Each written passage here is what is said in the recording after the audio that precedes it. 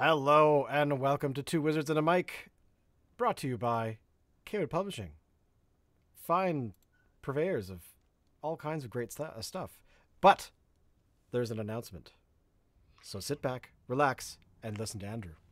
Yes. So that's Shane, the brains behind this operation. And yes, we have an announcement that in 1 week, our next book will be released on our website and on Drive Through RPG for print on demand. And that is the fourth book in the Monster series, which is this guy. So this is Monsters of the Wilderness, our biggest book yet. Over So pretty. 120 monsters in 7 different wilderness regions, and it gives you a collection of magic items as well. We have basically it's a monster collection, but it also can act as a campaign book. So in the campaign book, there's a story that you could use, which includes 7 wizards, actually 8 wizards, and it gives you some of the background to our world of Mir, some of the world building and lore from that world, and we include a World of Mir map as well in here. And we're hoping later this year to come out with a book about Mir as well, a complete book with all 9 continents. But yeah, that's the big news. Next Tuesday, this book, the PDF, the soft cover, and the hardcover versions will be for sale. The Kickstarter backers, who without them we would never have made this, could have made this book. They have, like Shane, they could have. The UK backers are getting their books right now. The rest of the books are arriving within a week or two, hopefully very in just a few days, and then we start shipping those right away.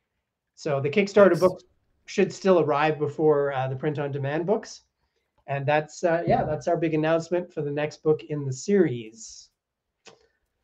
And then the next book is. Yeah, and then the next book, actually, I can give you inside information. Oh, really? You know Don't the guy? tell anybody else. Okay. The Travis, the artist, Travis Hansen, who's done all the art for that series, he is currently working on the cover for the next book. And that should be ready in, a few days to a week. And around the time the Wilderness book goes on sale, or just after that, we'll be able to announce book 5. Nice. Well, I'm looking forward to it because I want to know more. I don't actually know what it is. I don't have any inside information. I just know a guy who knows a guy. But this week we're talking about gnomes, dragonborn, and tieflings, and I have to do it. Oh my! Tieflings being one of my favorites, but of course I've recently delved into having characters that are gnomes, and I think I've played one dragonborn. I can't remember what adventure it was, and I didn't like it that much. I really wanted the dragon to be more dragony. Yeah. So I don't know. Maybe I just didn't play it right because I just didn't quite have a handle on it. But gnomes, they're cool. Yeah, so as Shane said, today gnomes, dragonborn, tieflings. We're not going to look at half orcs because we just don't like them. Actually, we're not going to look at them because, and we're going to talk about that a bit with dragonborn and tiefling, is that this new idea of having monstrous races as character races, I don't really think it works for the most part.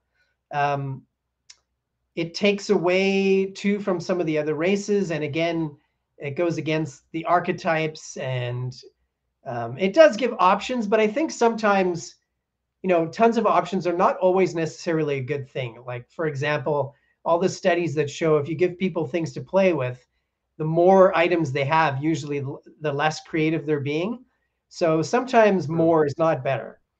And No, it's so like we're you going have to to look. do stuff out of necessity. Like you have to. It's like, okay, I want to do this thing, and if I can't use that particular species, then forget it.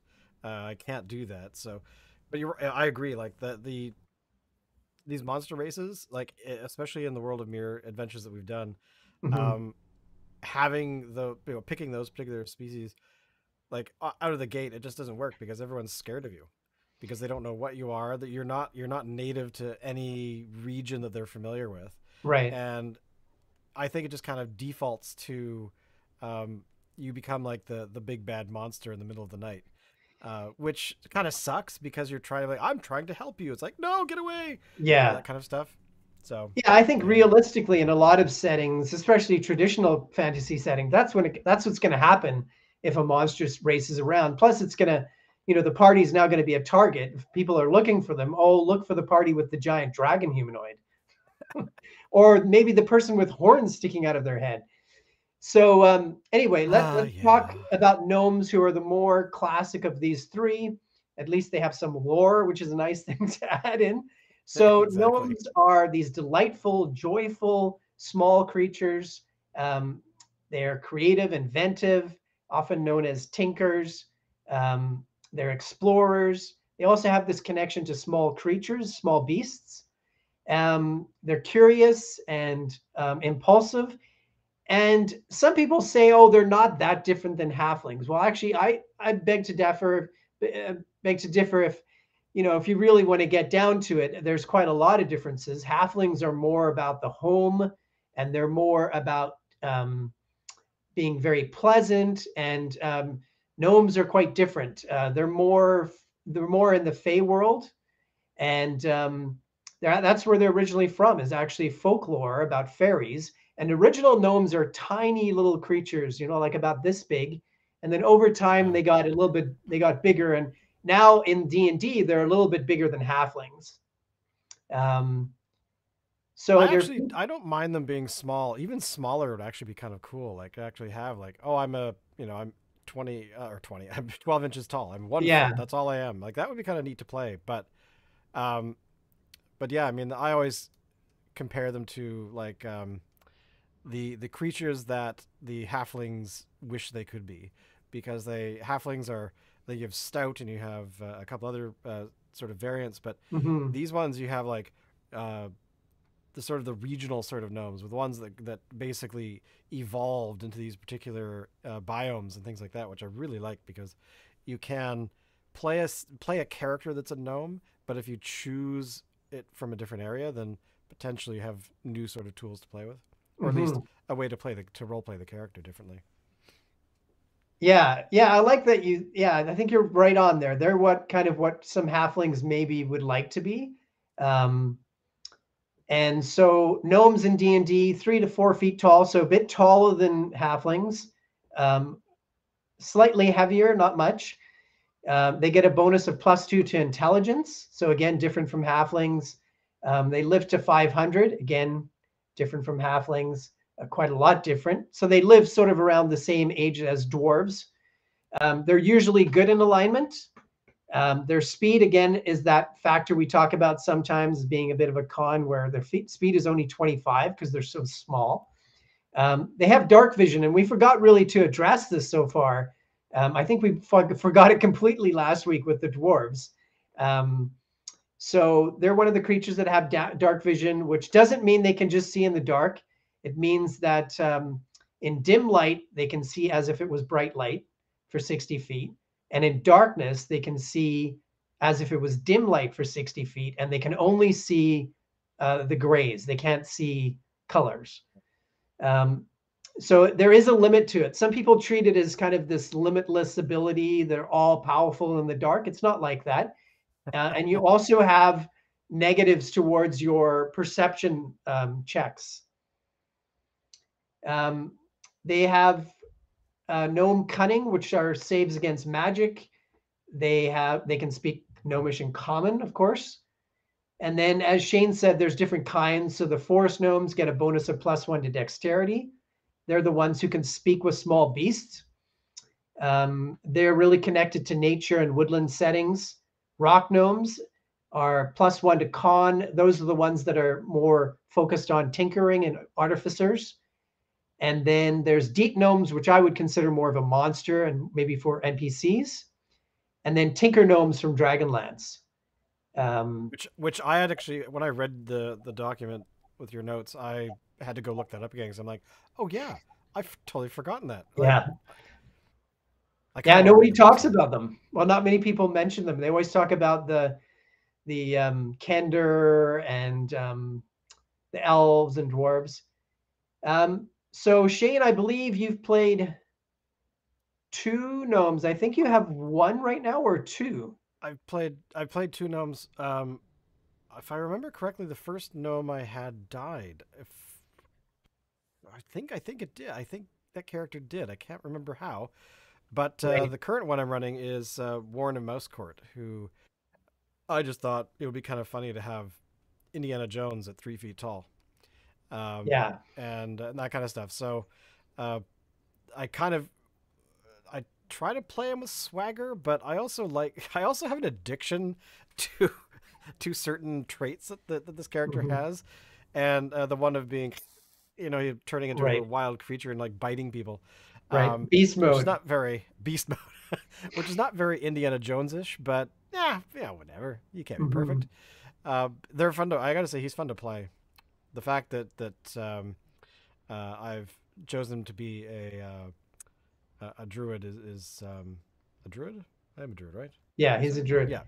Your Having favorite. wild shape with a character like that is kind of fun because he's this little tiny thing, and then suddenly it's like he's this large bear or whatever. Right. Why don't you And tell everyone you have favorites in terms of the beast you like to turn into? yeah, this is true. My favorite right now, which I'm trying to wean myself off of, but I failed last time we played, is turning into a giant scorpion. Mainly because it's a bit OP. Because he has two claws and a stinger, Mhm. and when you have a large creature that, I really wouldn't be able to defeat on my own, at least I have a chance if I turn into something large. And I don't know, I just keep going back to this scorpion. I'm sure there's something else as cool, but I did actually think of turning into a carrion crawler, but I don't think I've actually seen one, so, or if they exist in the universe. But still, Right. it's still kind of fun. Yeah, and when you were just in the Drow capital down in the underworld, and you decided to turn into a giant spider when you were in the city, Oh, and because you couldn't fit into the inn when you guys decided to try to stay there for a night, so where did you end up sleeping? Do you I, remember? I climbed up on the roof and I fell asleep on the roof right Yeah. above the room. I think, Yeah. since there wasn't a balcony, unfortunately, I would have slept there. Mhm. But yeah, it was kind of funny actually, which is interesting that you can do that, like sleep as a creature and then wake up. And I guess I'm assuming, I guess after a long rest, you'd become yourself again. But still, Yeah, I that was think fun. yeah, the wild shape would be over. Yeah. Yeah. So I think pros, they're quirky, really unique, and that enthusiasm is, I think, really fun. It's always nice to add some energy to the game. Their curiosity, their connection to fairy lore. We actually, in one of our books, we have the lake gnome, which is more based on those original gnomes. So it's they're tiny little gnomes that live in lakes, and they're really, I mean, there's lots of different things you could do with them, but their one main feature is that they actually imbue people with wisdom. However, there's a consequence is that you might become quite ill in this as you absorb this knowledge, this wisdom, Yeah. and so this idea that fairies again have this deep knowledge. So that kind of fey lore with gnomes you could pursue. Having dark vision is useful. Speaking to beasts, small beasts is really useful. Like you could ask simple questions about where the movement of monsters or characters or where an object is. I think it's very useful. Hey, Mouse, did you see a guy come running through here a minute ago? Yeah, he went that way. Cool, thanks, bye. Yeah, I think and you That's always, to get the dungeon master to have to play the voices of all these different beasts is always a good thing. Oh, totally. Like I like when I turn into different creatures, I try to think of what would they sound like if I try to speak. I think Yeah. my scorpion sounds like or something weird. Yeah, But yeah, it's fun to play. for sure. Cons, I think, again, the small, sometimes in a realistic campaign, you can literally get tossed aside and as you've turned into a giant scorpion.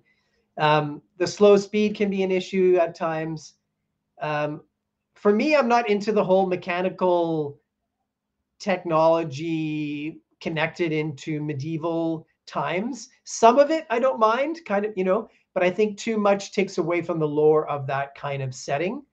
Um, I know some actually the artist in our for our books there, Travis, once put glasses on one of the creatures, one of the characters in the book, and I said no, like we're not going to have anybody with glasses, and I know we do have one person playing an artificer right now in our group, and that again, I think if you do it, if you just kind of, if you tinker with it a little bit, and you add some of that, I think it's fine. But too much, I think, again, takes away from the lore and the immersion in that kind of world. True. I mean, and that's the thing with I've never played an artificer. I've never tried any tinkering stuff at all. Mhm. The only tech I've ever run into are things like, if the module that you're playing, like off the shelf module, has stuff. There's an Right. adventure that I forgot which it's the crashed spaceship, and you have Oh yeah. I think lasers that's and things like that. Expedition to the Barrier Peaks, if I Yeah, remember. Yeah. Yeah. and that one was that actually was weird because you had to deal with stuff that these characters have never ever seen, Yeah. and you're just kind of expected to, you know, pick up a gun and know what a gun does. Hmm. And it's kind of like what in one of the home brews I've done is I tried to have cannons, and I kept struggling with how do you make a cannon because Hmm. cannons aren't that common, if at all. And then I thought, you know what? What if you just took like a large tube of something Hmm. and stuck a staff in it? And I thought, oh, a staff with that shoots, X number of fireballs. That's perfect. That's a cannon. There you go, done. So it would be something that somebody could actually in that world go, okay, I gotta find. I have this thing that I can aim. Oh, okay, here we go. Oh, what am I gonna shoot? Oh, well, I can shoot fireballs or anything, any spell for that matter.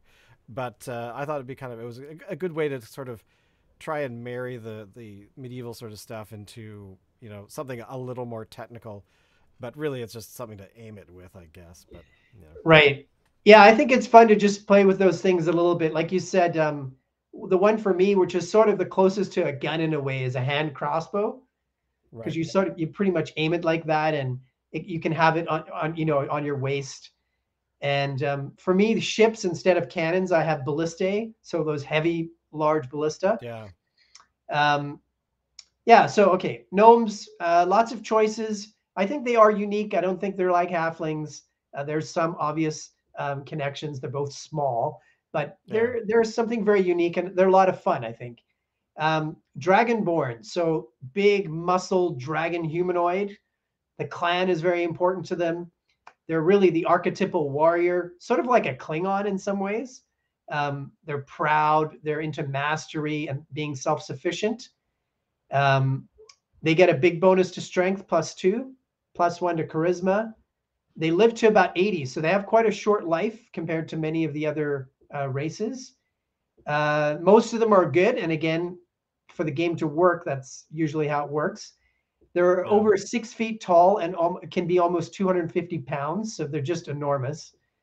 Um, they have damage resistance to whatever their draconic ancestry is, and they speak draconic in common.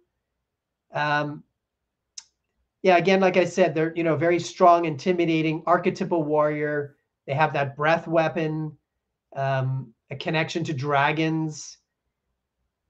At the same time, their breath weapon, a lot of people have complained about it because you can only use it once, really, a day. That's how it works out to. Right. I think it's once a day. Let me double check that. So I think yeah, so what they've a moved lot of it to people have monthly. done to make it more usable is to have it as a bonus action, which I think makes a lot of sense. So normally the breath weapon, you have to do a short or long rest. So I would do that. I would change it to a bonus action to make it much more usable, um, and there's not a lot of lore. Like if you look in the player's handbook and you read up on Dragonborn, it really doesn't say very much at all. It pretty much just says they're a proud warrior. Um, they're very intimidating, but it doesn't give you very much. And there's not a lot of Dragonborn history to go back. Like there were no Dragonborns in original Dungeons and Dragons, Yeah, and I just actually so looked that up. I was curious when they started. And yeah, it is. They yeah, started in four, in version yeah. four. And there's not a lot to them. People just sort of say, well, like you said, they're dragony, and well, they need it. I think they need to add more to it to make them more interesting. What I Well, did because was like, I how do you expect like a dragon to like get it on with a humanoid? Like, how does that actually work? I mean, okay, I know the Shrek is out there, and they had the donkey dragon thing, but right, the way the dragons are played in D&D, generally speaking, you have a whole bunch of them that really want nothing to do with you other than to kill you if you run into them. And then you right, have the other ones who also want nothing to do with you, but right. they won't kill you. They'll be like, yeah, he went that way. And by the way, don't kill him. Just do this one thing. Some sort of lore gets dumped on the party, and then, and then everyone leaves because they're these dragons don't want to hang out with you. It's not like they're like Yeah. buddies. Yeah, no. But I don't know. I found Dragonborn weird. Like, where did they come from? Why did they come up? And Yeah. Yeah, agreed. That's why for me, I in our world of Mir, I didn't really add them very much. I didn't make a big, complex story for them. Basically, I have them as the slaves of the tieflings, and there's not too many of them in the world, and they're kind of new arrivals as well. And then the other way I use them is I use them part of the dragon cult that worships Tiamat, yeah, which was one of the first adventures, was the first adventure for fifth edition. I think that adventure has some really good things in it. It's just not really well organized. Um, but it's a good place to start to get a template for a campaign, which is one of the campaigns we're doing right now. So I think those Dragonborn fit into that sort of thing, but they don't really have enough lore to make them last. I think yeah. they need to add more there, in my opinion. Well, I mean, I was just thinking about it after saying that earlier about where they come from, and I just realized the entire Dragonlance thing has those draconians. That Yeah. must be where they came from, like because that was like I think second edition, maybe. No, yeah, it must be second That edition when was it came out. part of AD&D. So like I think mid 80s was when the first Dragonlance stuff came out. Yeah. Yeah, they're somewhat similar. There's some similarities there. Um, I mean, they're the only reason I'm thinking about it is that they are just humanoid dragon folk of some kind, yeah, and they're just basically painted as being, this is the military arm of the big bad kind of thing. But um, it must have influenced the people at who were running D&D back then, TSR, I guess, at that point. yeah, yeah. All right. So the other good thing about it, I think, is that when there is this huge gap in lore, as a player who wants to be very creative, now you've got a real, you can create your own lore around Dragonborn if you want. It's true. Okay. So tieflings, and again, this is what it says in the new player's handbook, the fifth edition, and it doesn't say much. It says that tieflings are swindlers, thieves, crime lords, suspicious, and untrustworthy. That's pretty much what it says. This explains the entire plot of the Star Wars film Solo. Which it does make you wonder why they would be part of an adventuring party and do anything heroic if that's who they are. So they get a +1 to intelligence, +2 to charisma, which is a big boost if you want to be, for example, a sorcerer. Um, they age like humans. They're usually evil. They're medium size, regular speed, so 30 feet. They have dark vision. Oh, that's the other thing we didn't talk about Dragonborn. Dragonborn don't have dark vision. And a Which is lot weird. of people think that doesn't make a lot of sense. It totally doesn't. It totally Yeah, so doesn't. tieflings have that. They have resistance to fire damage. They know some extra spells, starting with thaumaturgy. They know common and infernal. So they have this link to hell and devils, and they're this um, basic, um, demi-human, half devil, half human. Um, so they're very mysterious and they're like almost otherworldly, which I think is pretty cool. Um, on the con side, again, it's a monstrous race. Doesn't necessarily fit. Um, they're very dark and evil, which again, why would they be a part of a heroic adventure for the most part? Um, they're They're also, as we talked about Dragonborn, there's just not a lot of lore. There was a book for fourth edition, a small booklet about them. But I think again they haven't added too much to it. And again, I would wonder for most, unless a player is being very creative, for most of these creatures, why would they be in an adventuring party if they're evil, thief, swindler, crime lord, suspicious and untrustworthy? Well, I know that when I've played the two tieflings I've played, both times I made them sort of outcasts in their, Mhm.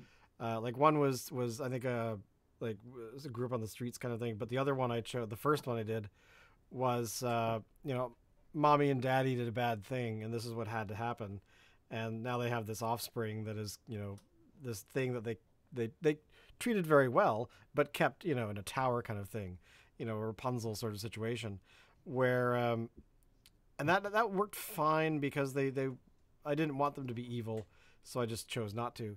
I think was it my tiefling that collected ears, or was that somebody else? I can't remember. That was one of your tieflings. Yeah.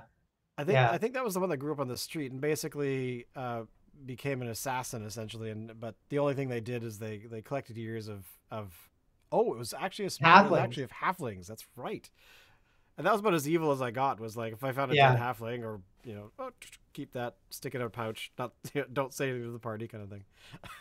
Yeah, well, that part of it kind of that's one of the times where you walk that line and it just works because they knew that you hunted halflings, so they always kept you at bay, and Yeah, they weren't interested in having the party getting hunted down by the family of any of these halflings that you killed.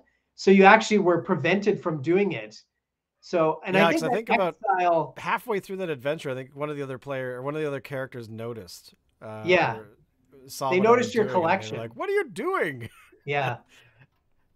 And I think the But exile yeah, idea is a great idea, which is what you did for at least one of your tieflings. It's a great idea for dragonborn or tiefling. So you have this hero from this generally monstrous race. However, after you do that, again, there's just not, I think, okay, there's one campaign, there's one character. It's great. I think, you look at humans and elves and dwarves and gnomes, halflings, there's endless amounts of characters and character building that you can do there with all that lore. And it just, yeah, and the fact that they're heroic and the fact that they're adventurers, once you get past the dragonborn and tiefling being sort of edgy, um, and maybe the exile idea, which, sort of, I guess that's kind of like Dritz. I don't know that much about him, but he's a non-evil drow warrior who was a star of R.A. Salvatore's books. right, So once you get past that, what's left, right? Until they add some more. exactly. And that's the thing, is that they really need to add a lot more. And we've gone through over the past few weeks. We've gone over these characters, or sorry, these different races, Mhm. species. Um, and I'm realizing there's not a lot. There needs to be more. Like there need to be more. Oh, really? Like there's to the cat one with Tabaxi or whatever it's The called. backseat, yeah. Is there any? Are there some that I'm missing that I just can't think of? Yeah, there's some extra ones that I didn't include. So yeah, there's the cat people, the tabaxi. Again, like pretty much no lore. The Aarakocra, the bird people. Again, there's not a lot to the background. Forgot And about them. having a character that can fly right away, I think it's a bit of a And it's too doesn't the much. bird race not speak common? Wasn't that a problem too? We had a No, player that's that did something learn else. how. That is Oh, okay. the Kenku, who one of Oh, our right. players decided to play. And again, I like giving people, if people want to do that choice and they have a great character, sure. So the problem with the Kenku is that maybe they didn't read what they were, but Kenkus are not supposed to speak clearly. They're supposed to speak in like chirps and all these different Yeah. sort of bird noises, which would make it, again, why would you have a character who can't talk to the other character, like actually can't talk to the characters in the game? So yeah, so there's Aarakocra. There's tabaxi. You can, I mean, all the monstrous races now, some people have used as options, which again, I don't Yeah. think really works. But like lizard folk, lizard man, Right. um, Right. even like goblins and orcs and bugbears and things. Again, I just don't see how, I don't think that's really workable for the most part. Yeah, they just get lost in the shuffle of what Like what's a you monster and could what's the, do. yeah, and what's a monster and what's a hero? Like, and the Yuan-Ti, which are these like Right. really powerful snake people. Um, oh, and then there's a mermaid, mermaid version. There's of course a Gensai, which are these elemental creatures. That one's kind of cool. Like we have one of those in one of our campaigns. That's the water Gensai, who's the Yeah. artificer. Yeah. That one's kind of cool. Um, yeah, they just sort of added every possible. You can be a frogman. You can be, and I kind of have the opposite. I viewpoint in terms of I don't think, again, I think quality is better than quantity in this case. And I think Exactly. Yeah. once they dropped off into tiefling and dragonborn, then I don't think there's as many interesting characters as those core races. Yeah. I I mean, and wouldn't that's stop. you're I right. I wouldn't think it all stop a comes back to the player. lore. Sorry. It comes back to the lack of lore. I mean Yeah. I mean out of all of those species you just mentioned, I could not tell you where the heck a Kenku came from, where the snake came from, where like I have barely enough to. The only reason I know anything about tieflings is I know it's like a bargain made with a devil of some sort, and it results in this offspring. And I mean, there's ways to play with that, Right. but at the same time, uh, there's nothing like that for any of the other ones. And like even I have trouble even thinking of them because I would never play them because it's just like, yeah, there's other ones. There should be more. And you're like, no, there are more, Shane. I'm like, oh yeah, those characters I've looked at and thought, nah, Yeah. yeah, it's too hard to play these ones because you're right. It comes back lack of lore. You don't know why they're really there, and then you also don't know how they would fit in any adventure where they're. I mean, I took a chance on playing a Goliath, and a Right. Goliath still stands out. So I tried to make the Goliath completely as ridiculous as possible. Yeah. Former stripper, had was white skinned, bright red hair. More clown like. But at least I had something to play with where I wasn't so standing out. Although I Right. was definitely standing out, but still, Right. you had stuff where people could look at him and go, "Oh, okay, hello, sir. Blah blah blah blah blah. You are now dancing. Okay, that's great." Rather than some brooding monster that's just sitting in the corner in a bar. Yeah. It does give you, like you say, does give you, reign to be really creative. At the same time, the other side of not having a lot of lore is that the creature doesn't fit into the world. Yeah, So, and again, like I said, that's going to make the party a target. And you're kind of taking away from the story if you haven't chosen something that's part of the story, right? yeah. Which a lot of these other creatures aren't. And the other one I think of too is that some people wanted, well, some people have added, which is a centaur. Now, the the first problem I would say would be ladders. Like there's so many ways where the creature, it doesn't make sense, right? Like, what are you going to do in dungeons?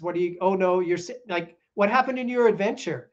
I just got stuck. I couldn't go up this. There was a trap door and that was the only way out. There was a ladder and I couldn't go up. So my So I went character, home. yeah, no, you can't go home. You're stuck in the dungeon forever. Well, I mean, there's definitely the. I mean, when you think about it, not Tolkien. Who wrote Harry Potter? Uh, J.K. they, Rowling.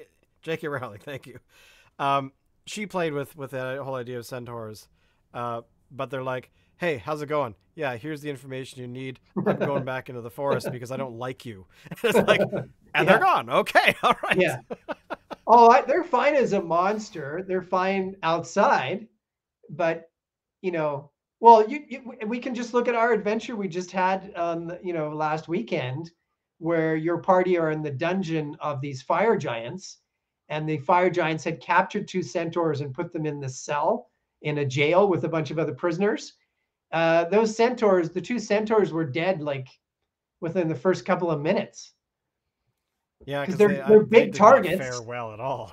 Yeah, they don't move around well in a dungeon. Um, yeah, so I think Because those I actually I core, remember thinking, oh, we should get the centaurs, and you're like, okay, so that one's dead, that one's dead. Like it happens so fast. yeah, Like, there was no. exactly. It's like, what's your name? My name is, and they're Yeah, gone. Yeah, no, they totally didn't. They don't fare well. yeah. Again, those I think those core races, which is ironic, because the game began with, elf was a class and dwarf was a class. Um, that's how the game started. And you could be a fighter, magic user, you could be an elf, a dwarf, a halfling, a cleric. I think that was like the original kind of group. And they were actually classes that you could be, not just races, which they're not really races anyway. They are species, Yes, they're creatures, especially made up especially creatures. when you're a And snake. yeah, again, the funny thing about some of the controversy about creatures and things is that the whole game, even if you use maps and miniatures and terrain, and even if you play online or whatever, the whole thing is in your mind. The whole thing is in your mind, your imagination. That's what's going on. No matter what we're saying, you're imagining it in your mind. So any imaginary creature you're getting upset about is in your mind. I'm so angry with my own mind. But the last one you have in the notes is about half orcs not being suited for player characters. And I Yeah. know in the past I have played half orcs at some point, but not that often. But when I have, it's mainly because I make them a barbarian. That's really about it. Yeah. But Classic. why do you not think that they're good for players? I They're just say kind that of once weird. again because I would group them with the monstrous races. So to me, it's a great NPC because you've got this orc now who has some human characteristics, and now there's a lot in the original Dungeons and Dragons. A lot of those adventures, there'd be maybe a group of orcs, and they'd have a half orc leader because they're brighter than the regular orcs. Again, this is a made up monster. And I'm so angry about my mind. so they'd have a half orc like fighter, or a half orc fighter cleric, or a half orc fighter magic user. They'd be kind of like the leaders of of these little groups of or bands of orcs. So again, I think they're more a monstrous creature. Just think about the party meeting in the tavern to start a campaign, right? And if you're in any kind of traditional fantasy world, so now you have a dwarf, an elf, some humans at your table, and you've got a half orc. Right away, again, anybody who's looking for your party, oh, there's the party with the orc, the half orc. And if Big, you look at huge half orcs, bullseye on I'm their sure if we faces. look in the player's handbook, it's gonna say that they don't get along well with people, they're angry. I'm just gonna check here. But again, why why would the rest of the party trying to accomplish something have this creature in the party? So I bet you there's there's not going to be a lot of detail. So it says they are proud. Yeah, everybody's proud. They regard, so they're again the archetypal warrior, like the dragonborn. They are basically says they're often traumatized because of their background. Great. It's always a good start. Yeah. Again, and they have, they're angry. They have this rage. I mean, just look at their abilities. Menacing, right? You have proficiency in the intimidation, in the intimidation skill. Savage attack is one of their other features. They hear whispers of the orc god in their dreams. So they play I them did as not know that. That's interesting. yeah. So they play them as these tormented souls of this dark background. And again, for me, once in a while, that's a cool kind of background. But the monstrous races, again, would they go on heroic adventures? And if you don't like doing that and you want to do role-playing adventures, role-playing a half orc, how much range is there? Right? It's like Rambo. Well, then we really need to talk about kobolds. I mean, come on, those are Kobolds, I didn't even know why they the have reason I them. brought that up, fair Yeah. listeners, is that we had this conversation a year or so ago about somebody Yeah. talking about kobolds, and you're like, no, no way! Like you reacted so strongly, and I'm like, okay, so kobolds are no. Yeah, they're out. Yeah, there's a few. I mean, in every game, there's a few creatures that DMs gravitate towards and ones they're not really that into using. So, as far as the humanoids, for me, it's always been about orcs, goblins, and lizard men. And the ones for me that don't really make a lot of sense are gnolls, like hyena creature humanoid. Even though they're very traditional, they're part of the original adventures. For me, and then Fur blow. What are they called? furbolgs. The, Furbolgs? yeah, those are original too. Are they not? Like they're from Well, not in the first very edition. beginning. They came in Monster Manual 2. Okay. So, yeah, a little bit later into Advanced Dungeons and Dragons. And there's another one that some people have made into player characters. Yeah, and then kobolds for me. If you have orcs and goblins, why do you need kobolds? And if you want a creature that's really connected to dragons, like kobolds are, that's what lizard men are. Lizard men have this deep connection to black dragons, and they speak Draconic, and but everybody's got their different tastes that they're into. Yeah. Well, if they can find adventures to play them in, then have at it. But, That's right. At the but on that game. note, it's just a game. But anyway, so that we'll wrap it there because we've been going for quite some time. But next week, we're going to be talking about classes now, not species, classes. And we're going to start with probably the most classic of them all, which are fighters. So That's right. Which I think I've played the least, if I remember correctly. Oh, really? Of all the characters I played, I think primarily, well, as a kid, the whole multi-classing thing, all that kind of stuff. Yeah. So. Wow. But maybe that should be my next character. All right, and we'll look a little bit at this book. We'll also do a deep dive for one of the shows, but we'll look a little bit at that next week because it'll be on sale that day on next Tuesday. Very cool. Well, thank you all for watching, listening, following, whatever you're doing. Make sure to tell people about the show. And Andrew, again, thank you again Thank you, man. for doing this. Bye, everybody. Later.